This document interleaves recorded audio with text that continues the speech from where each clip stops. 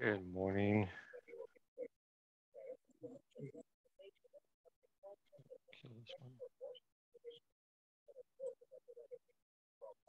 There's Jerry. Actually, I'm here as Donna today on my name tag. I'm supposed to be hosting the meeting, but I was joining the wrong meeting, so that's why I was late. Ron, I see your picture. Are you on? Yep, I'm here. I'm just moving things around on the desk. So I'll show myself when I get my desk organized. Okay, no problem. It's gonna be a very Otherwise, loose... you'll see what looks like I'm being thrown upside down and stuff. Yes, that happens sometimes. Moving cameras present a weird image. Yeah. Also, Hello, guys. makes people dizzy. Yeah. Hello, Michael John.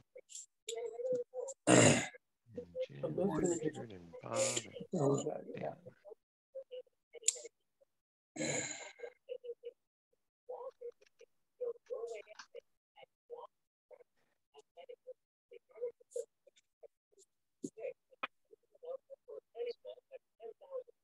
Donna Fong, you've changed. Yeah, Donna's out today, so she asked me to fill in today. Just to host the meeting, just to all that fun stuff. I'm trying to see if she posted an agenda for this or if we just go off of memory. There's the email. There's the agenda. Yeah. Okay, good. Found it. Yeah.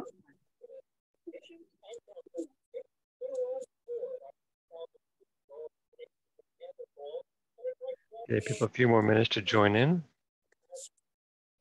Yeah.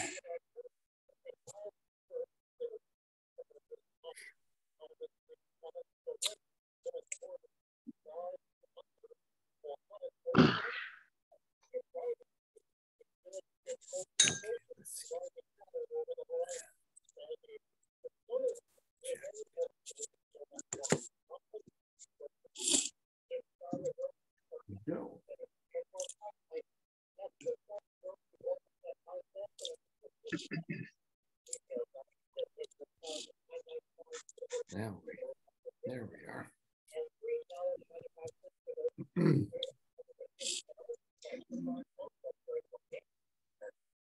Ron, I'll leave it up to you when you want us to start. I can go through the agenda. I'm not sure how much you want to wait. What time do we have? We have 9:05. I think that's the an appropriate fudge factor. In Toastmasters, we start on the hour, not 1 second more. Okay. And the goal is to start right away and not end late, whatever that means. But you got a set up here, so. Okay, can you see my screen with the agenda on it? If I put some glasses on, yes, I can. Okay, so we'll just go through her agenda here. So for net control operators, we did good for January, February. We still need one person for the end of February. Is anybody available for that? That's on this call. For net control on Thursday, the 23rd. Does anyone want to sign up for March?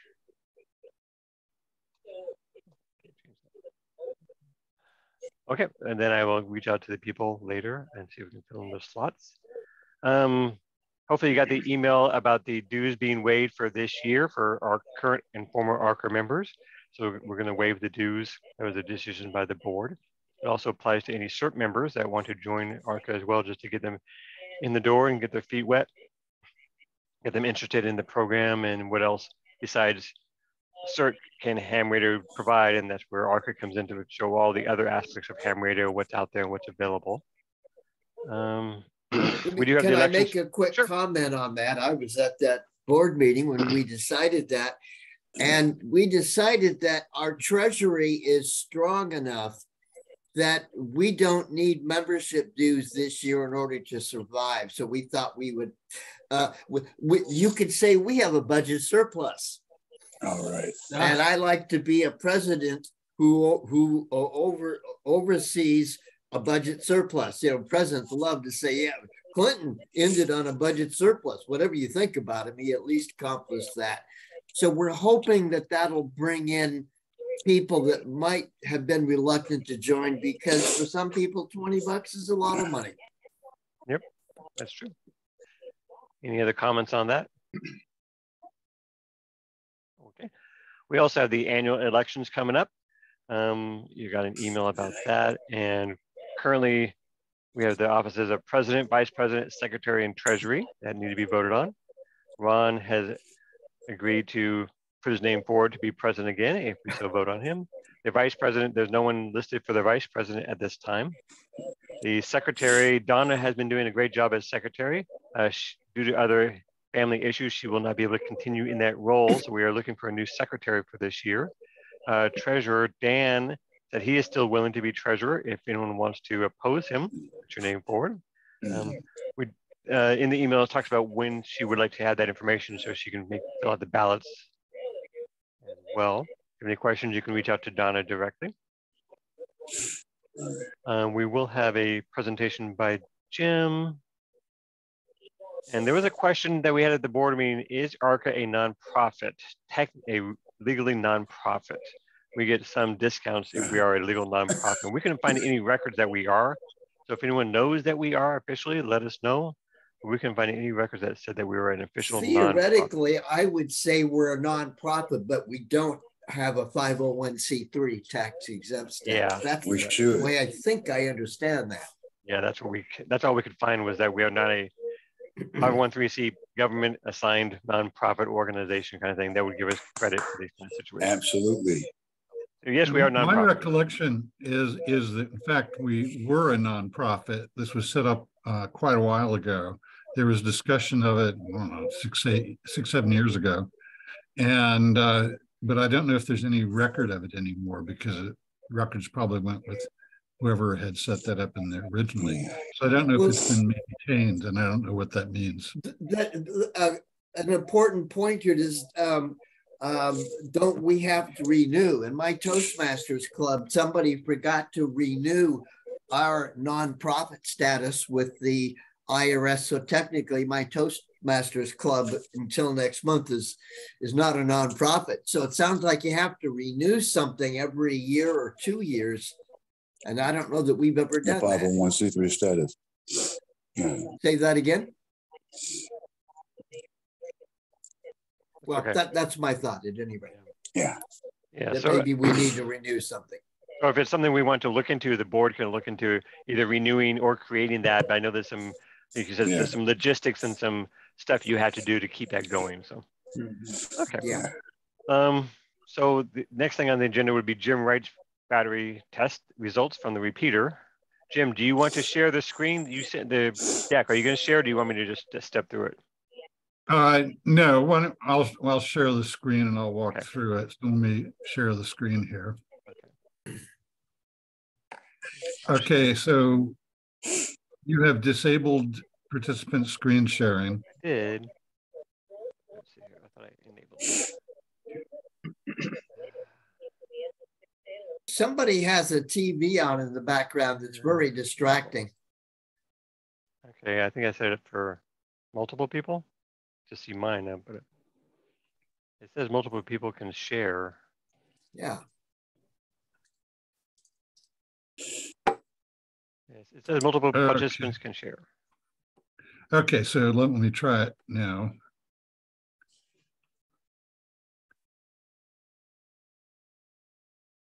Okay.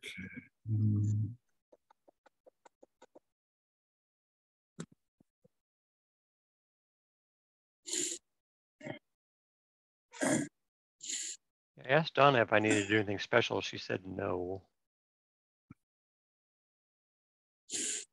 Okay, so can you see my screen? No. I can't.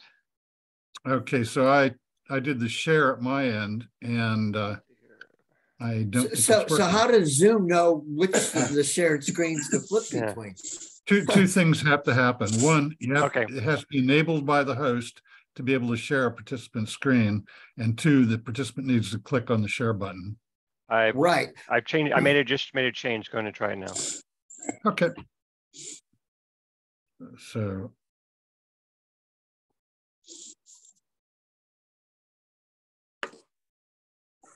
That looks There we better. go. You see me now?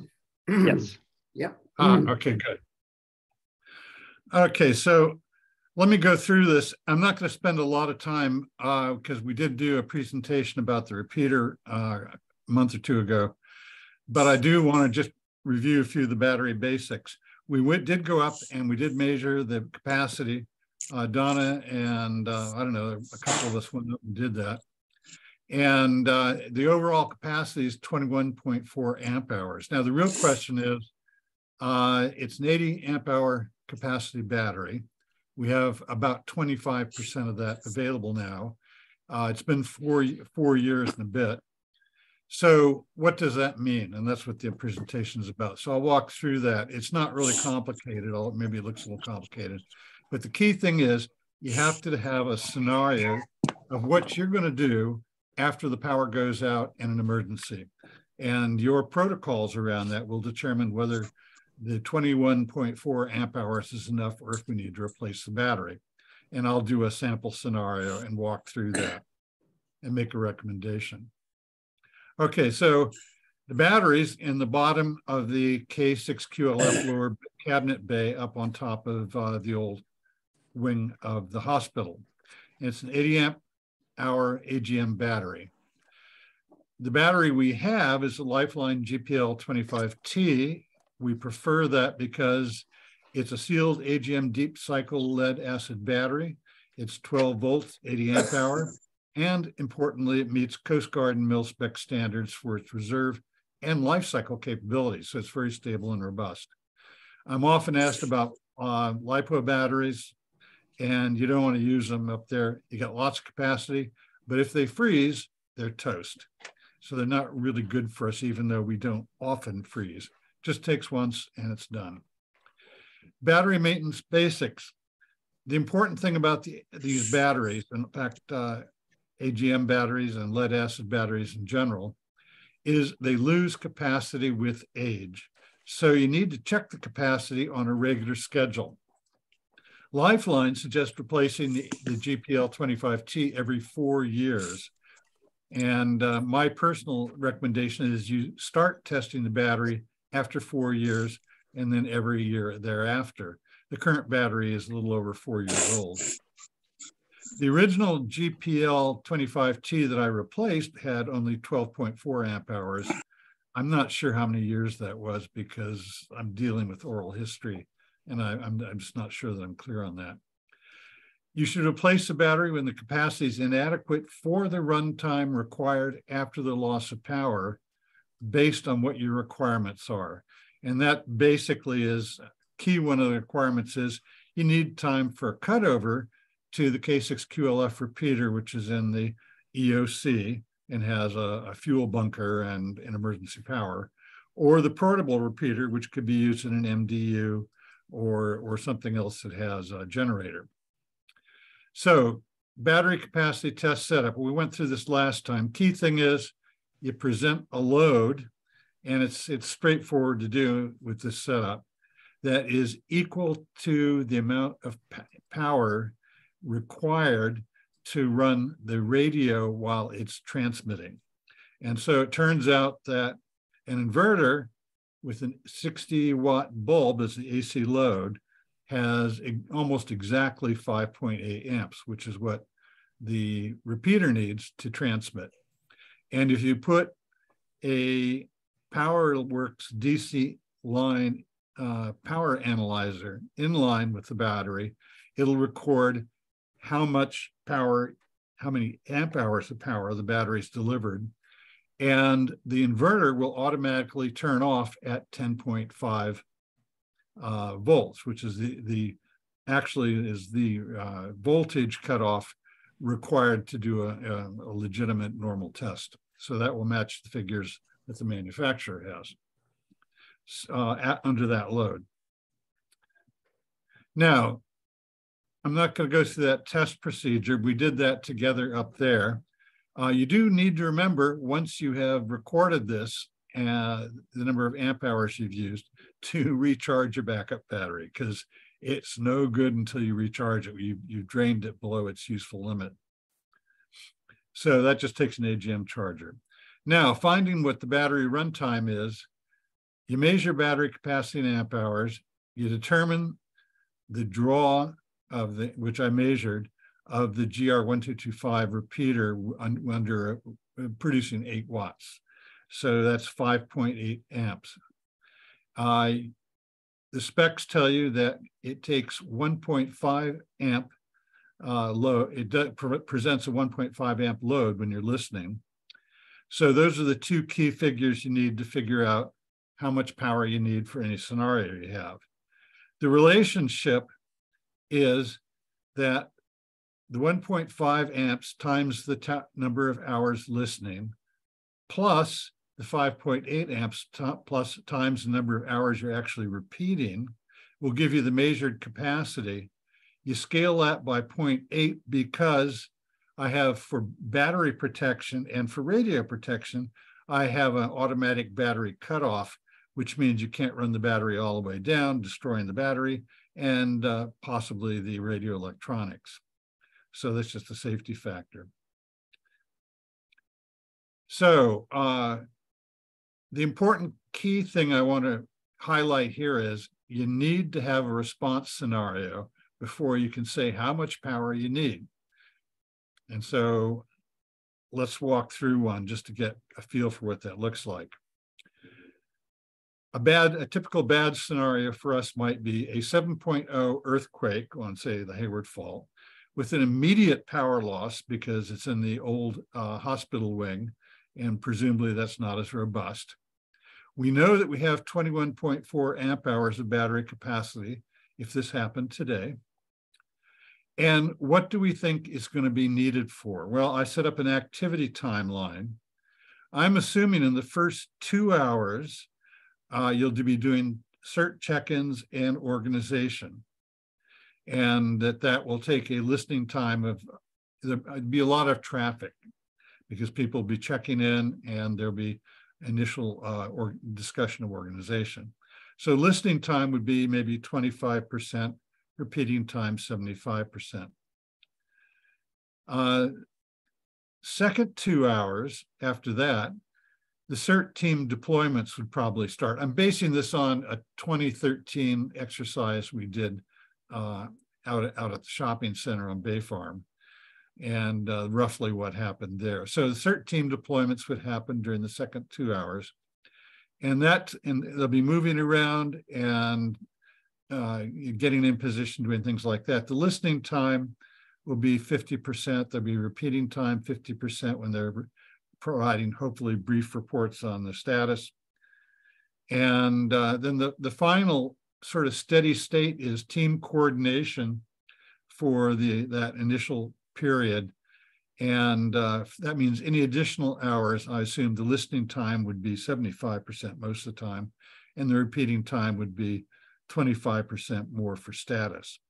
Now, that's a simple model. You make any model you want, but that gives us something to look at and see how we get a result. So you set up an energy budget table. That's the easy way to use these numbers. And you can just make a spreadsheet. The key things are, first of all, how much power do we actually have available? It's 21.4 amp hours as measured at a cutoff of 10.5 volts.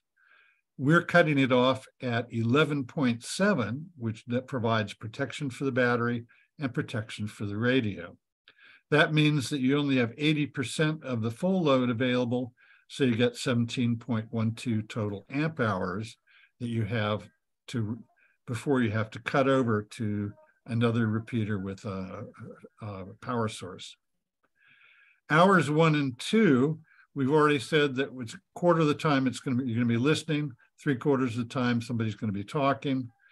So you just generate that number from that, and we put that in our chart, hourly listening amp hours for 1 hour.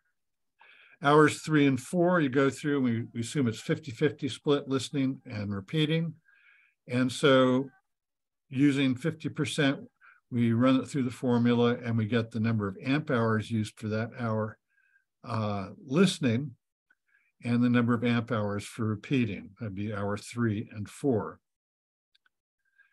And then we're assuming at the 5th hour and beyond, 3/4 of the time you're listening, 1/4 of the time you're talking. That gives you listening amp hour of 1.125 and a repeating amp hour of 1.45. And so this gives us an hourly total for each of the hours that we're operating under the load conditions we're assuming based on the scenario. And then you do a cumulative of that. Now, we only have 17.12 amp hours, and we notice that we're still good at the end of 4 hours, but we won't make it through the 5th hour. We'll run out of power. So this says if this scenario is the appropriate one, at 21.4 amp hours that I measured, I'm going to be out of power after the 4th hour. And we need to cut over to either to the EOC, who has emergency power and a bunker, fuel bunker, or to the portable repeater and an MDU that say has a generator. And so you need to have in your scenario and in your plan a cutover protocol, because you're going to need to announce that your repeater will be cutting over, will lose power, will stop, and at that point people can expect that one of the other sources of radio will come up, and you need to alert the folks in either the EOC or an MDU that they need to be on hand when the power fails so they can cut over promptly, and so you can continue your process. Is that clear? It's not complicated. There's a little bit of math. Yeah, I have a question. So this is assuming the building is still standing. It's just the power's out. The building's safe to work. The repeater's up there, antenna's up there. Well, I mean, the building could, that assumes that the building's still standing. Okay. If the building falls down completely, it's moot because you want to go immediately to the EOC or go to a. So as long as the building's standing, do you see any downside to us bringing a portable generator up there, placing it outside and running an extension cord through the door and down to the repeater itself? Is there a downside that you've recognized already? I think that's a perfectly, assuming you can get access, and I'm assuming that in an emergency, if they red tag the building, there may be a problem going in. Yeah. But otherwise, you should be able to use another power source, for example, a generator, take it up and run it that way. That would work fine. Okay. So we have a multiplicity of ways of responding. Key thing from my standpoint is we always have a way to respond and keep things going. Okay. Yeah, thanks. I hadn't thought about red tagging it. Yeah, the building could be up, but they may not let us in to do anything. That's a good point. Thank you. Yeah. And that might be squishy if they're being generous to us, but I don't know. I don't know how to predict that. Yeah. So am I hearing you say that the battery is just starting to move into needing to be replaced mode? Yeah, actually, if we go down, that's the question. Do we replace the battery? So in this scenario, the current 21.4 amp hours battery capacity will functionally last 4 hours, given our assumptions. The handoff to either the EOC or the portable repeater should be arranged before battery power is lost. There should be a protocol, and the people who are going to pick up the baton need to be paying attention and listening. A new 80 hour battery would last, in this scenario, 22 hours. I think that would be better overall because we get the best repeating up on top of the hospital. That's where we actually get the best reception and the broadest range of coverage. So there is a plus to having more rather than less time up on the hospital. So I think the battery should be replaced. You could use it.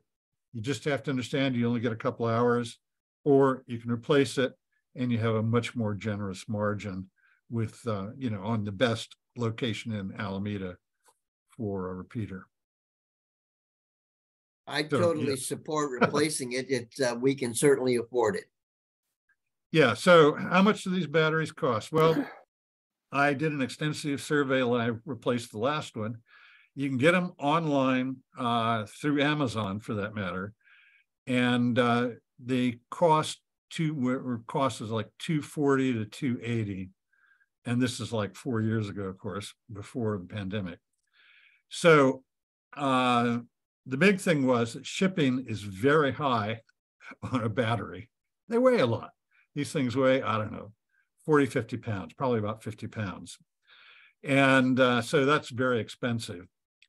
There is a place that I believe was called Monument Battery in San Leandro, though, that would sell me one for $280, which, and there would be no shipping charge.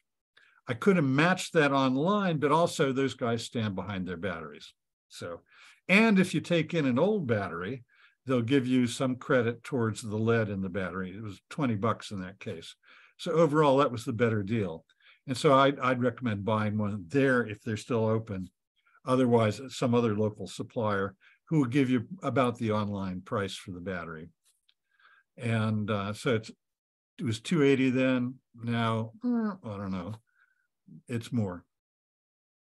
Sounds like a worthwhile investment, and our treasury can certainly afford it. So I think somebody should take charge and go ahead and get the battery and replace it.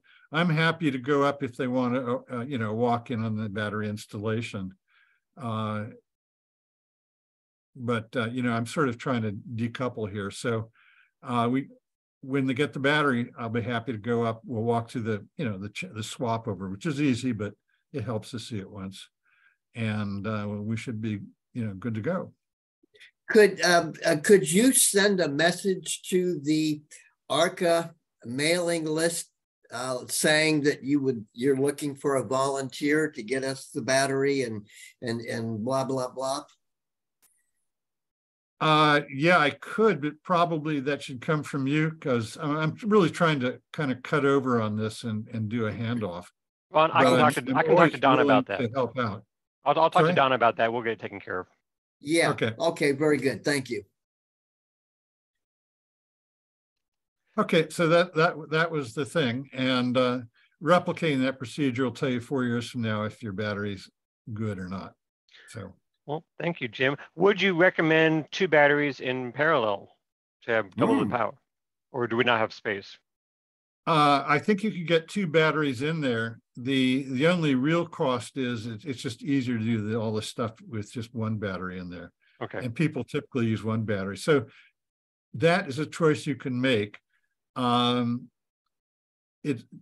Batteries in parallel, unless they're matched, tend to be less efficient for the total amount. So you don't actually quite double the amount of power you get, but you'd get more power. Okay. And so you can choose what the best thing. You still going to have to replace it in 4 or 5 years, depending on whatever your criterion is. So it might be a little more expensive to do it that way, but it's a perfectly valid way to go. Would 100 amp hour be better? Yeah, and the reason we went with the 80 amp hour is because this one's certified by the Coast Guard. You get more. It's thoroughly documented enough to get through their certification process. And the no-name batteries you get for cheap online, you don't know what you're getting, really. Okay. And, so the same company doesn't make a 100 amp hour. I was thinking we could get the same thing, but as a 100 amp hour, but they don't make that one as 100. Okay. I actually have never checked. You can take a look at that. If they did, that would be good. That would add, more capacity. Okay. Thank you. Any other questions for Jim about his presentation? I thought it was very good. Very well done. Yeah. Thank you, Jim. Thanks, Jim. Sure.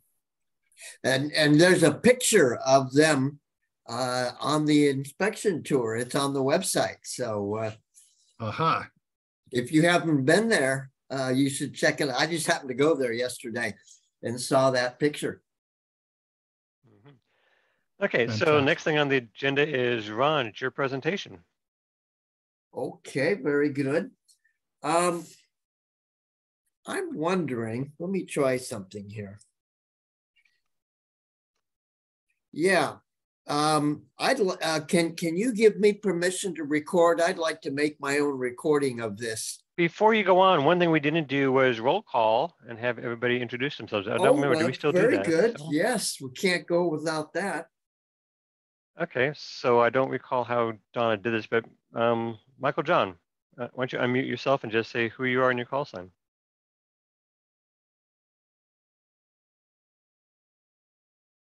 Or let me go first while Michael John unmutes himself. I'm Jerry Jahalag, even though it says Donna Fong, KT6CRT. Michael John, can you unmute yourself? Let's see if I can unmute you. I cannot unmute you. We'll go to Jim. There we go. There's Michael John. Yeah, Michael John, can you hear me? Yes. Yes. Okay, Michael John, KF6YRG. And Jim? Yeah, I'm Jim Wright, KJ6UHT. Richard? Richard White, KG6DRB. Bob?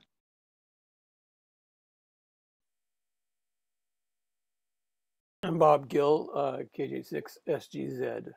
And Gene?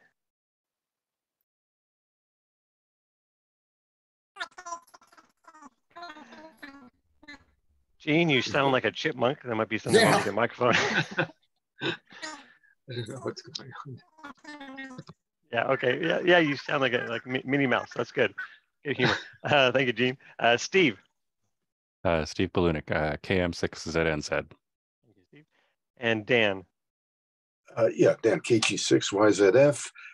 Can do it on the tablets. I've been having some issues with Zoom on my desktop, but hopefully this is going through okay. You look and sound great, Dan. Thanks. Great. And last, Ron. Okay. Whoops. I'm not muted. I'm Ron, WQ6X, currently the club president. And that's it. Go ahead, Ron, with your presentation. All right. Now, let's see if it says I need to be given permission to record because I'd like to make a separate recording of this. It says recording on mine. Well, it says that you're recording, yes. Okay. See, what I would like is for this presentation to be without the rest of the meeting on it, so we can put it up on